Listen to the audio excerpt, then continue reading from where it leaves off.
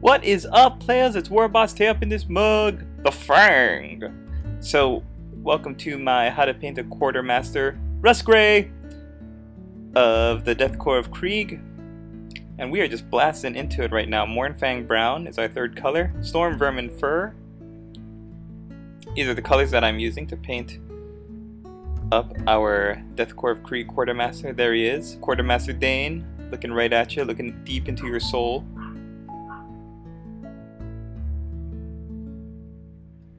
Rackhearth flesh, and as you can tell, I just added the shades right before I started filming this clip. It's still nice and bright and shiny. Steel Legion Drab.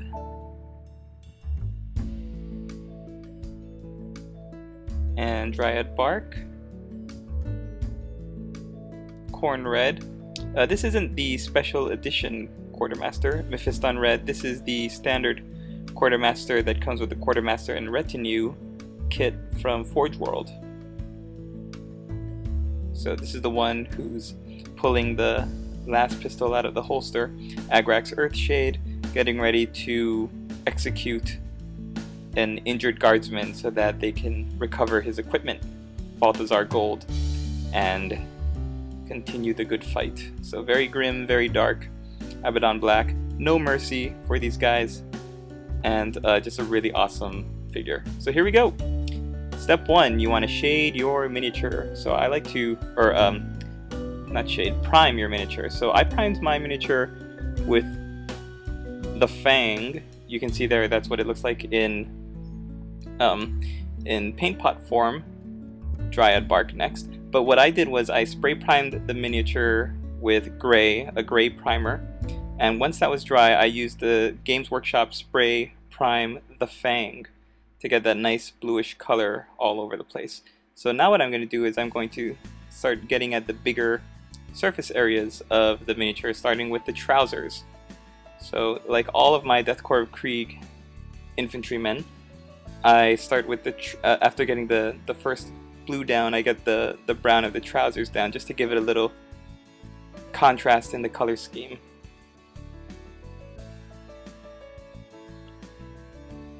So besides the trousers, you're also going to be painting the gloves on his hands right here. Oh, sorry for the focus there. This is the last video that I filmed at my previous residence in Hawaii. I have since moved. Now I'm in California, Khorne Red next, and the setup is quite different. So Igor is gonna have to learn some new tricks with the camera in order to do his job. Isn't that right, Igor? Daylight savings time is so confusing, Master. I've never had to deal with it before. Yeah, me neither. Brave new world we're stepping into. I didn't know this, but there's no daylight savings time in Hawaii, but it just hit like the other night, and yeah, it's amazing. Everybody's like, turn your clock back, don't forget, 1 hour. And I'm like, what are you people talking about? So I've decided to go with the Quartermaster to have the lining of his cloak, or his yeah, I guess cloak, be this deep dark red color. And unfortunately for me, while I was painting just now, I thought that right behind his trousers was the inside of his cloak, you know, the cloak liner, but it's not. It's his great coat. And I'm like, don't. So I'm gonna have to go back over that with a blue color to bring it back, because there you can see in the back where the fold of the cloak kind of goes over, and then clearly revealing that back part is his great coat. Even though, I mean, when you look at it from straight on, you know, it's an honest mistake, anybody could make it. Alright, Russ Grey.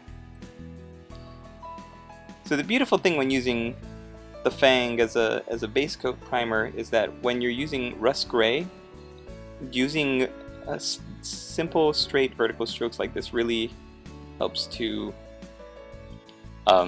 get some good smooth even lines on it.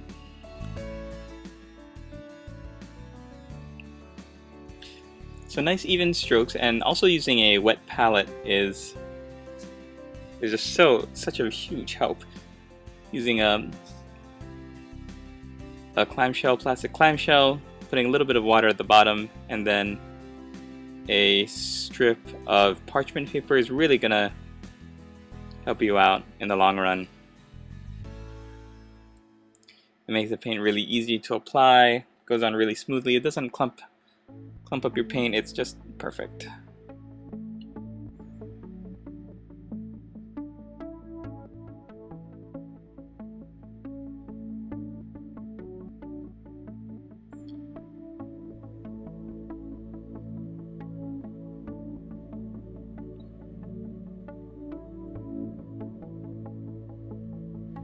Next, what we'll be doing is putting on some Mournfang Brown, and the parts that are Mournfang Brown are the bottom of the boots,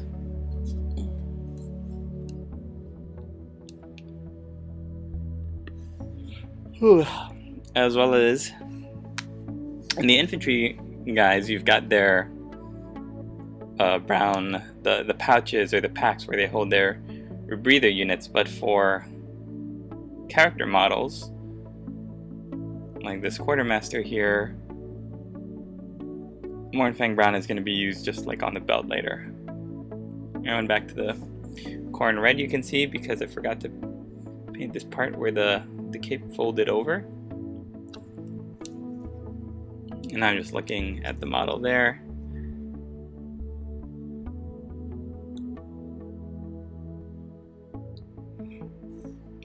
Mournfang Brown is also going to be on the holster for the last pistol,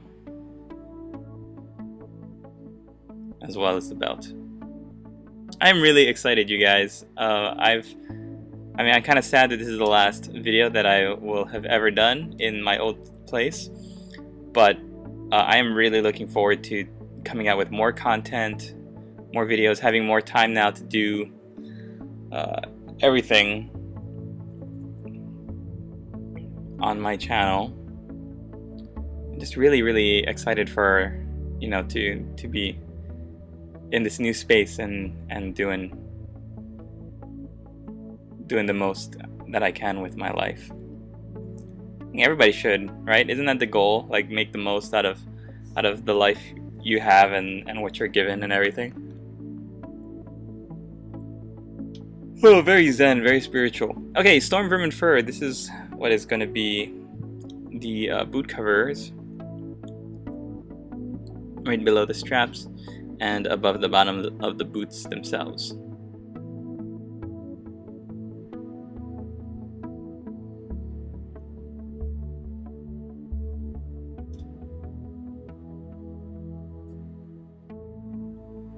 Stormvermin Fur is a little bit light, so it'll darken down nicely once the shade is on.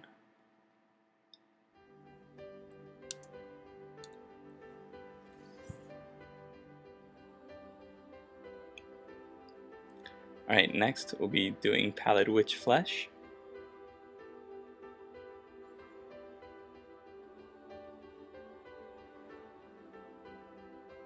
And this is going to go on the mask.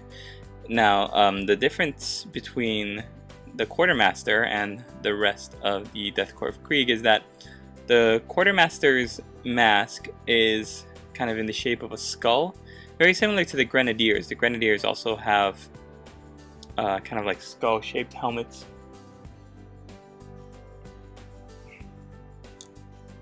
Or rather, covers for the rebreather masks. So I like to do them in this kind of ivory bone color.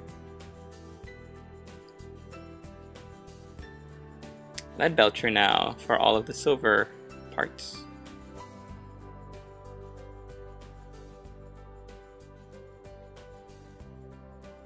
So the last pistol is almost all silver, so I'm gonna just paint the entire thing with Leadbelcher.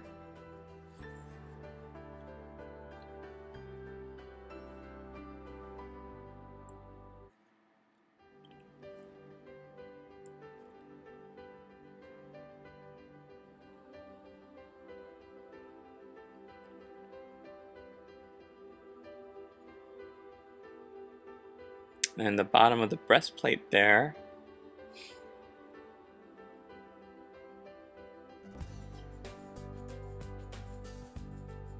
All the way up the breastplate.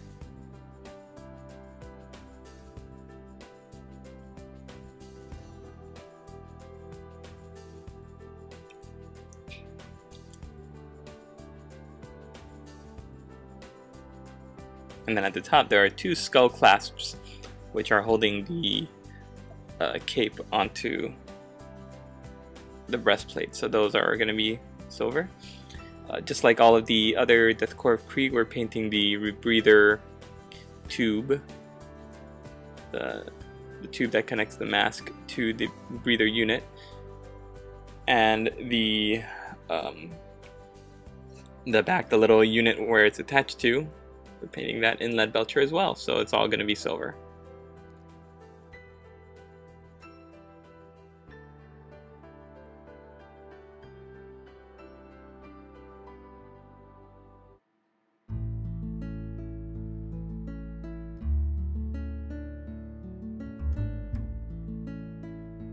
Okay, Zandri Dust is the next color, and this is going to be the leg wrappings.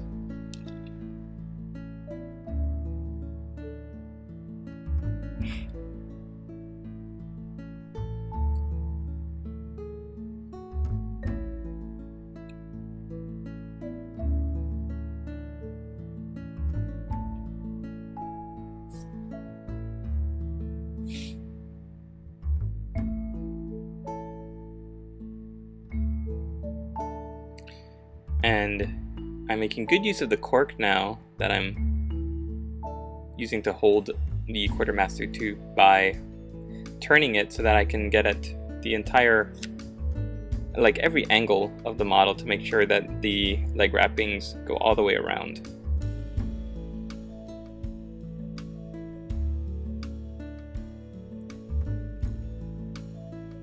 Okay, now Zandri Dust, I'm painting onto layer onto the mask to give it a little bit of a yellowish tinge. If you like the more white, the kind of bone ivory color, then you can stay with the Pallid Witch Flesh though. It's really up to you. Okay, Abaddon Black, what we're doing now is I'm painting the back of the cape. I'm painting that in black.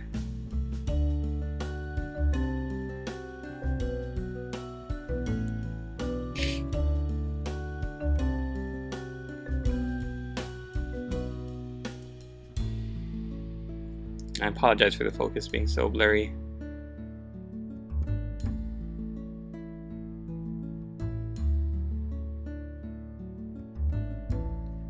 I didn't really notice how close I was holding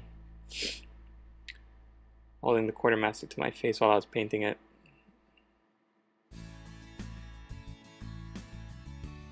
It's hard because I don't have a screen that I can look at to make sure that the model's in focus, so I have to actually look at the viewfinder on the back of my camera, and when I'm painting and doing everything I can, Leadbelcher now, to get the paint down correctly, then it's kind of tricky. Then a lot of times what happens is I'm focusing so much on the model, I don't really notice that it's going into it's going to be a little bit blurry, and yeah, unfortunately that's what happens. So what I'm doing now is I'm mixing the Leadbelcher and the Abaddon Black, so you get a dark iron kind of effect, and I want to say it's about maybe 2 to 3 times as much black as Leadbelcher. So you don't want to see too much of that silver, but you do want it to be a little bit of a black color with that kind of silver metallic shine to it. You don't want it to be straight black, and you don't want it to be too silvery, so there's a little bit of a balance you want to achieve, and that's kind of just my way of doing it, my recipe, and you don't have to follow it, of course, if you don't want to, but I found that a little bit of trial and error and experimentation will find you the amount and the recipe that's right for you.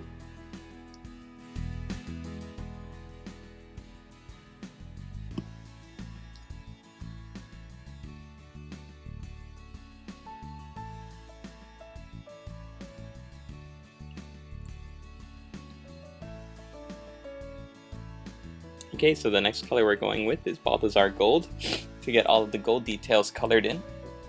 And these are going to be any kinds of like gold eagles or any parts that you want to pop out from the silver. The great thing about using gold as a highlight or a spot color is that you're really looking for the access part, or what am I saying? The accent points that really will stand out for the model. So the crest on the front of the helmet there, I believe on the right, no, it's on the left shoulder plates. He's got a little bit of a double-headed eagle right there that we're painting on now. So there's not too much that we want to do. I was thinking of painting the skulls that are the clasps for the breastplate, but decided not to. He does have that little golden skull badge right there on the collar, so we're painting that in. And for now we're also painting the eagle on the holster. Although later, the thing is, what I didn't realize was that I was just going for all the eagles, right? Paint all the eagles. So the eagle right there on the front of the breastplate. I didn't really think about it, but the Mournfang Brown is such a close color to the Balthazar Gold, that Zandri Dust next, that I've decided to change it to a silver color, just so that it'll pop off the holster a little bit better. So now what we're doing is we're going to color in the bone of the breastplate.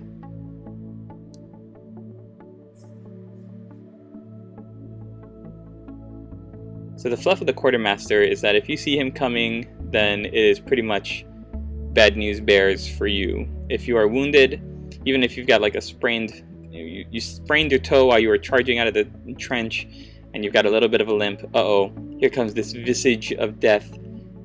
The skull mask, the rib cage, breastplate, he's coming towards you, and he's got his servitors behind him holding all these extra uniforms. It's bad times for you, because it's their job to go around the battlefield and collect uniforms and equipment and redistribute them so to able-bodied Rakarth flesh next, to able-bodied soldiers who are about to join the fight that need the equipment.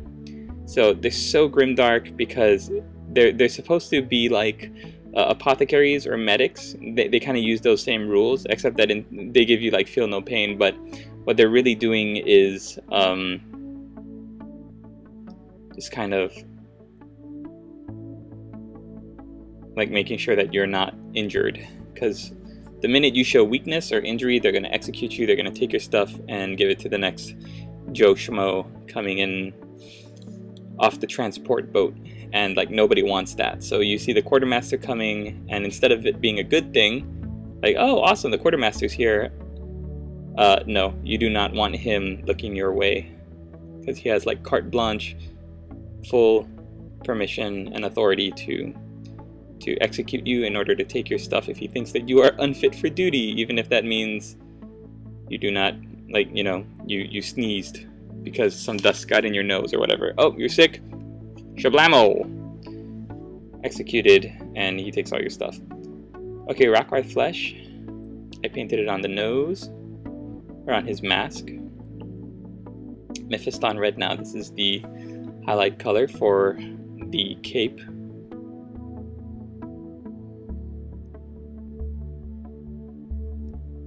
So you'll notice, watch when I highlight, I'm kind of going at the angle that the cape is flowing. Instead of going like straight across or going from the top to the bottom, I'm kind of going at this diagonal, because it kind of follows the natural flow of the cape, cloak, whatever it is, however you want to look at it. And it kind of draws the eye to follow the line of where the fold is.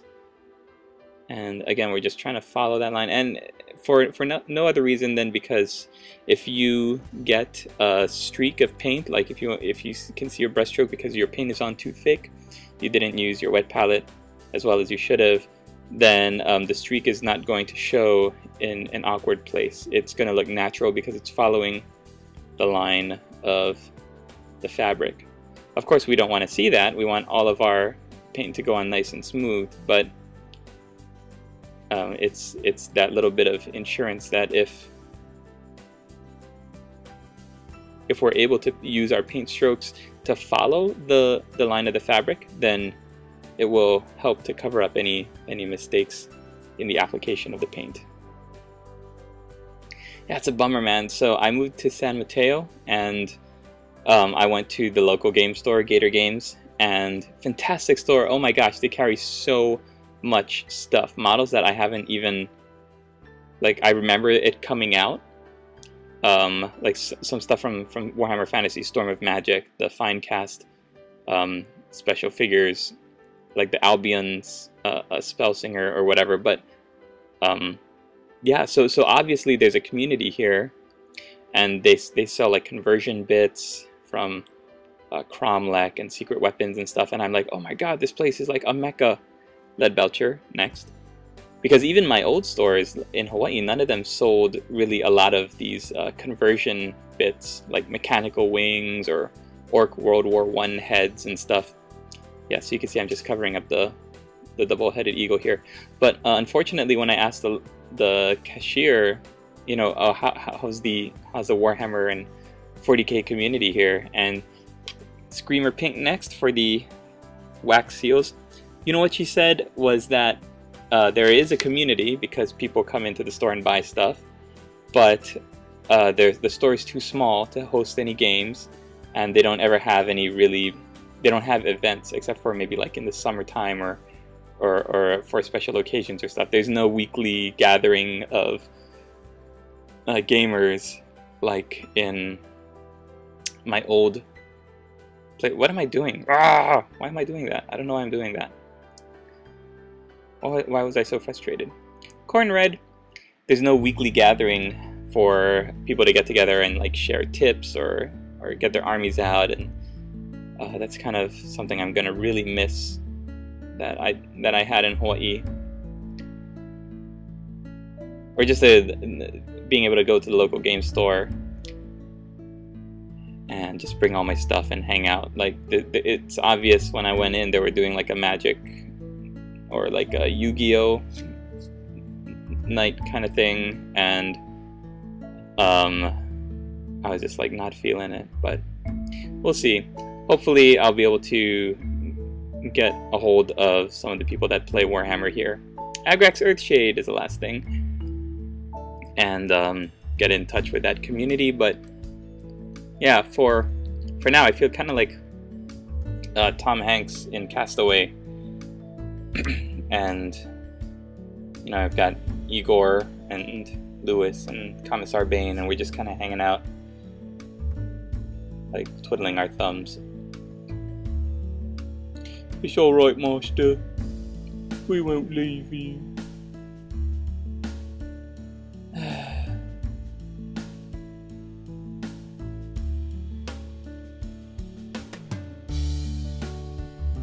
Oh my gosh, Igor, how was the flight? You were in my carry-on the whole time.